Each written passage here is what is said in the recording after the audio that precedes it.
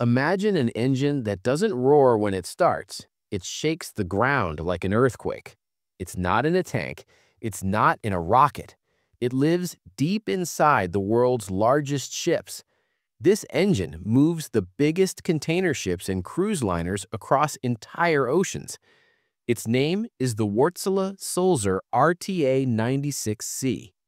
This machine weighs 2,300 tons, stretches 26.6 meters long, and stands 13.5 meters tall, about the size of a three-story building. Inside are up to 14 massive cylinders producing over 80,000 kilowatts, nearly 109,000 horsepower. So why make it this huge? Because ships don't need speed. They need constant force to push something as heavy as a city. This is a low-speed, high-torque two-stroke engine.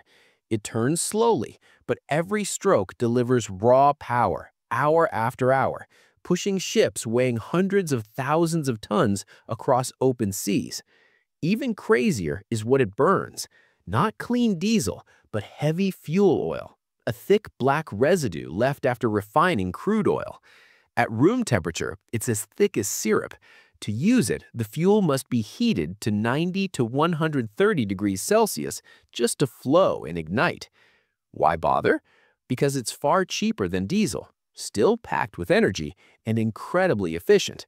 One refill could push a massive ship thousands of kilometers, keeping global shipping fast, reliable, and surprisingly cheap. This isn't just an engine. It's the silent force behind world trade.